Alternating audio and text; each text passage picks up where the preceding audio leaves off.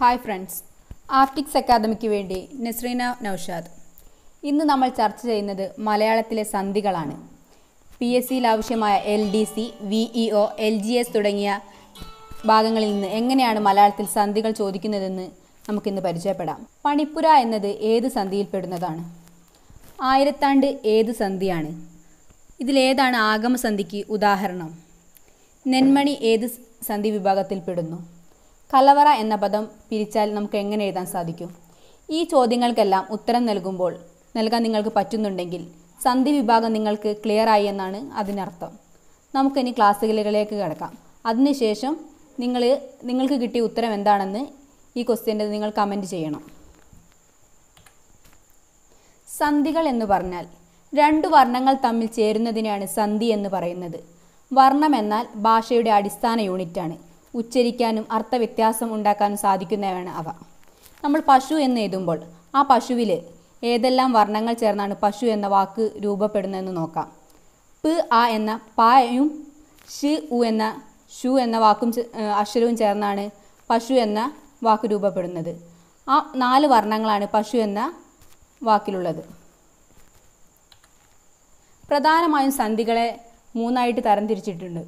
ചേർച്ചയിലുണ്ടാകുന്ന മാറ്റത്തെ അടിസ്ഥാനമാക്കി, സ്ഥാനവ്യത്യാസം അടിസ്ഥാനമാക്കി, സ്വഭാവം അനുസരിച്ച്, ഇങ്ങനെ 3 രീതിയിലാണ് സന്ധികളെ തിരിച്ചിരിക്കുന്നത്.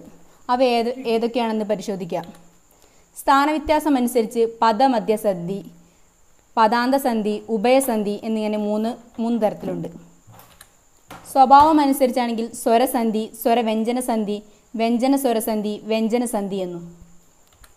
ചേർച്ചയിലുണ്ടാകുന്ന മാറ്റത്തിനനുസരിച്ചാണ് ലോപസന്ധി, ആഗമസന്ധി, ദ്വിത്വസന്ധി, ആദേശസന്ധി. നമ്മൾ ഇന്ന് ചർച്ച ചെയ്യുന്നത് ചേർച്ചയിലുണ്ടാകുന്ന മാറ്റത്തിൻ്റെ അടിസ്ഥാനത്തിലുള്ള സന്ധികളെക്കുറിച്ചാണ്. പ്രധാനമായിട്ടും PSCകളിൽ നമുക്ക് ചോദിച്ചു കാണുന്നത് ഈ തരത്തിലുള്ള ചോദ്യങ്ങളാണ്. ലോപസന്ധി എന്താണ്, ആഗമസന്ധി എന്താണ്, ദ്വിത്വസന്ധി എന്താണ്, ആദേശസന്ധി എന്താണ് എന്ന് നമുക്കിന്ന് പരിശോധിക്കാം. ലോപസന്ധി എന്നാൽ 2 വർണ്ണങ്ങൾ തമ്മിൽ ചേരുമ്പോൾ ഒരു വർണ്ണം ലോപിക്കുന്നതാണ്. ലോപിക്കുക എന്നാൽ ഇല്ലാതാവുക എന്നർത്ഥം. 2 വാക്കുകൾ തമ്മിൽ ചേരുമ്പോൾ ഒരു അതിലെ അക്ഷരം ഇല്ലാതാവുന്നതിനാണ് ലോപസന്ധി എന്ന് പറയുന്നത്.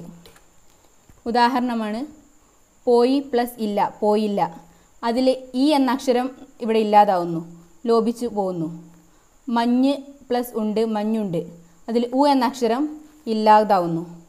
കണ്ടു പ്ലസ് ഇല്ല, അതിൽ ഈ എന്ന അക്ഷരം ഇല്ലാതാവുന്നു. തണുപ്പ് പ്ലസ് ഉണ്ട്, തണുപ്പുണ്ട്. അതിൽ ഉ എന്ന അക്ഷരം ലോപിക്കുന്നു. കാറ്റ് പ്ലസ് അടിക്കുന്നു, കാറ്റടിക്കുന്നു. അതിൽ ആ എന്ന അക്ഷരം ലോപിക്കുന്നു. ഇത്തരത്തിലാണ് ലോപസന്ധി വരുന്നത്. ഇത്രയും കാര്യം ഓർത്താൽ മതി. 2 പദങ്ങൾ തമ്മിൽ ചേരുമ്പോൾ ഒരക്ഷരം ഇല്ലാതാവുന്നത്, അതായത് ലോപിക്കുന്നതാണ് ലോപസന്ധി എന്നത്. അടുത്തതായി നമുക്ക് ആഗമസന്ധി എന്താണെന്ന് നോക്കാം. 2 വർണ്ണങ്ങൾ തമ്മിൽ ചേരുമ്പോൾ ഒരു വർണ്ണം പുതുതായി വന്നു ചേരുന്നതാണ് ആഗമസന്ധി. ആഗമിക്കുക എന്നാൽ വന്നു ചേരുക എന്നാണ് അർത്ഥം. പിരിച്ചെഴുതുമ്പോൾ ആ 2 വാക്കുകൾക്ക് ശേഷം സ്വരാക്ഷരം വരികയും ചേർത്തെഴുതുമ്പോൾ ആ സ്വരത്തിൻ്റെ സ്ഥാനത്ത് യ, വ എന്ന് വന്നാൽ അതാണ് ആഗമസന്ധി. അപ്പം 2 വർണ്ണങ്ങൾ തമ്മിൽ ചേർത്തെഴുതുമ്പോൾ ഒരു വർണ്ണം പുതുതായി വരുന്നതിനെയാണ് ആഗമസന്ധി എന്ന് പറയുന്നത്. ആഗമിക്കുക, വരിക എന്നാണ് അർത്ഥം. നമുക്ക് ഉദാഹരണങ്ങൾ പരിശോധിക്കാം. തിരു പ്ലസ് ഓണം, തിരുവോണം. അവിടെ ഓ എന്ന അക്ഷരം പോയി വ എന്നുള്ള അക്ഷരം ആഗമിക്കുകയാണ് ഉണ്ടായത്. അണി പ്ലസ് അറ, അണിയറ. ര എന്നുള്ള അക്ഷരം ആഗമിച്ചു. കരി പ്ലസ് ഇല, കരിയില. ഇഴ എന്നുള്ള അക്ഷരം ആഗമിച്ചു. ഈ എന്ന അക്ഷരം പോയിട്ട് കരി പ്ലസ് കുരങ്ങ്, കരിങ്കുരങ്ങ്. ങ് എന്നുള്ള അക്ഷരമാണ് അവിടെ ആഗമിച്ചത്. മല പ്ലസ് പനി, മലമ്പനി. മ എന്നുള്ള അക്ഷരം ആഗമിച്ചു. പോ പ്ലസ് ഉന്നു, പോവുന്നു. വ് എന്നുള്ള അക്ഷരം ആഗമിച്ചു. അപ്പോൾ നമ്മൾ നേരത്തെ പറഞ്ഞതിൽ രായും വായും ആഗമിക്കുമെന്നാണ് പറഞ്ഞത്. ചില സാഹചര്യങ്ങളിൽ ങ്, മ എന്നുള്ള അക്ഷരങ്ങളും ആഗമിക്കാം. നമ്മളുടെ യുക്തം പോലെ അത് മനസ്സിലാക്കുക. ഇനി ദ്വിത്വസന്ധി എന്താണെന്ന് പരിശോധിക്കാം. 2 വർണ്ണങ്ങൾ തമ്മിൽ ചേരുമ്പോൾ ഒരു വർണ്ണം ഇരട്ടിക്കുന്നത്. ദ്വിത്വം എന്ന് പറഞ്ഞാൽ ഇരട്ടിക്കൽ എന്നാണ് അർത്ഥം. അതായത് 2 വർണ്ണങ്ങൾ തമ്മിൽ ചേരുമ്പോൾ ഒരു വർണ്ണം ഇരട്ടിക്കുന്നത്. നമുക്ക് ഉദാഹരണങ്ങൾ പരിശോധിക്കാം. എൺ പ്ലസ് 1000, എണ്ണായിരം. അവിടെ ന എന്നുള്ള അക്ഷരം ഇരട്ടിച്ചു. വിൺ പ്ലസ് ആറ് വിണ്ണാറ്, അവിടെയും ണ എന്നുള്ള അക്ഷരം ഇരട്ടിച്ചു. വെള്ളി പ്ലസ് കിണ്ണം വെള്ളിക്കിണ്ണം, അവിടെ ക എന്നുള്ള അക്ഷരം ഇരട്ടിച്ചു. ചക്ക പ്ലസ് പുഴുക്ക് ചക്കപ്പുഴുക്ക്, അതിൽ പ എന്നുള്ള അക്ഷരം ഇരട്ടിച്ചു. അങ്ങനെയാണ് ദ്വിത്വസന്ധി വരുന്നത്. അതായത് രണ്ട് വർണ്ണങ്ങൾ തമ്മിൽ ചേരുമ്പോൾ ഒരു വർണ്ണം ഇരട്ടിക്കുന്നത്. ആദേശസന്ധി, രണ്ട് വർണ്ണങ്ങൾ തമ്മിൽ ചേരുമ്പോൾ ഒരു വർണ്ണം പോയി അതിൻ്റെ സ്ഥാനത്ത് മറ്റൊരു വർണ്ണം വരുന്നതിനെയാണ് ആദേശസന്ധി എന്ന് പറയുന്നത്. അതായത് രണ്ട് വർണ്ണങ്ങൾ തമ്മിൽ ചേരുമ്പോൾ ഒരു വർണ്ണം പോയി അതിൻ്റെ സ്ഥാനത്ത് മറ്റൊരു വർണ്ണം വരുന്നതിനാണ് ആദേശസന്ധി എന്ന് പറയുന്നത്.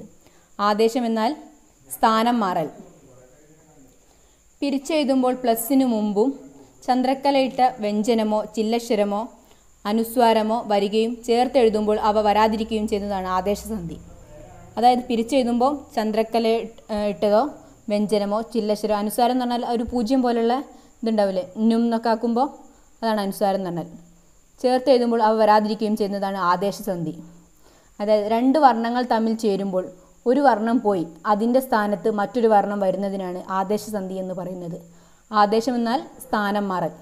ആ വാക്കുകളുടെ അർത്ഥം തന്നെ പരിശോധിച്ചാൽ നമുക്ക് ഏതാണെന്ന് വേഗം മനസ്സിലാക്കാൻ പറ്റും. അപ്പോൾ ഇതിൻ്റെ ഉദാഹരണം പരിശോധിക്കാം. വിൺ പ്ലസ് തലം വിണ്ടലം, മരം പ്ലസ് ഇൽ മരത്തിൽ, നെൽ പ്ലസ് മണി നെന്മണി, കുറ്റം പ്ലസ് അറ്റ കുറ്റമറ്റ, മരം പ്ലസ് എ മരത്തെ. അപ്പം ഇങ്ങനെയാണ് ആദേശസന്ധി വരുന്നത്. ആദേശസന്ധി എന്താണെന്ന് ഒന്നുകൂടി നോക്കാം. രണ്ട് വർണ്ണങ്ങൾ തമ്മിൽ ചേരുമ്പോൾ ഒരു വർണ്ണം പോയി അതിൻ്റെ സ്ഥാനത്ത് മറ്റൊരു വർണ്ണം വരുന്നതിനെയാണ് ആദേശസന്ധി എന്ന് പറയുന്നത്. ഈ കാര്യങ്ങൾ ക്ലാസ്സിലൂടെ മനസ്സിലായിട്ടുണ്ടെങ്കിൽ ആദ്യത്തെ ഉദാഹരണങ്ങൾ ചോദ്യങ്ങൾ ചോദിച്ചതിൻ്റെ ഉത്തരം കണ്ടെത്താൻ സാധിക്കും.